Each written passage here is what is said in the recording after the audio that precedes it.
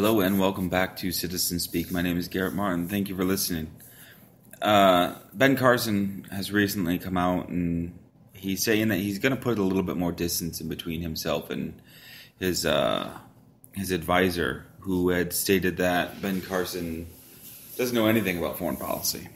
And it's true. The advisor's name is Armstrong Williams, to be exact. But Ben Carson says, Armstrong is an independent agent. He happens to be a friend of mine. He has nothing to do with the campaign, nothing formal. Except for Armstrong will go to the press and put in stories, or he'll advise people on his staff. Just non-formal things. It's basically because Armstrong said that Ben Carson is a fool. Not his exact words, but that was the gist of it. Because Ben Carson, in an interview, he couldn't name an ally.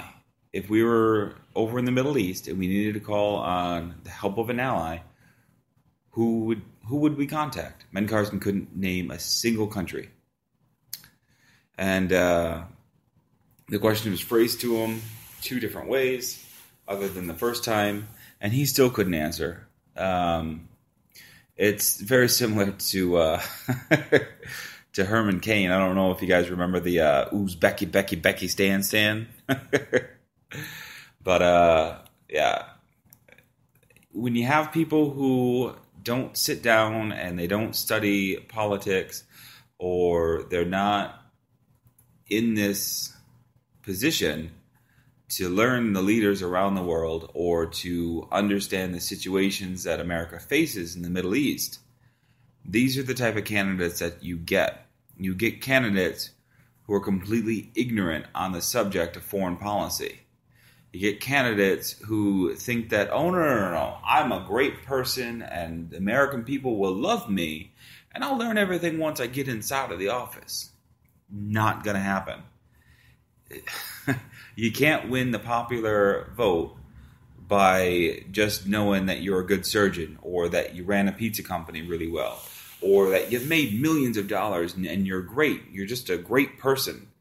No, it doesn't work that way. The American people, they know that we need somebody who actually understands foreign policy, who actually understands the economy, and who has real answers and real solutions to the problems that we face. We're not here to waste 4 years of our time in hopes that somebody can line their pockets and make things just a little bit better for themselves when they get out.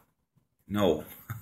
We need somebody who's in office, who's going to make things better for us, who's going to make things better for the world. And Ben Carson, I'm sorry, sir, but that is not you. And I'm glad that Ben Carson is going to be slowly fading away. He is just the bottom barrel of a candidate. He's barely above people like Ted Cruz and Mike Huckabee, but he's pretty lowbrow as far as candidates go.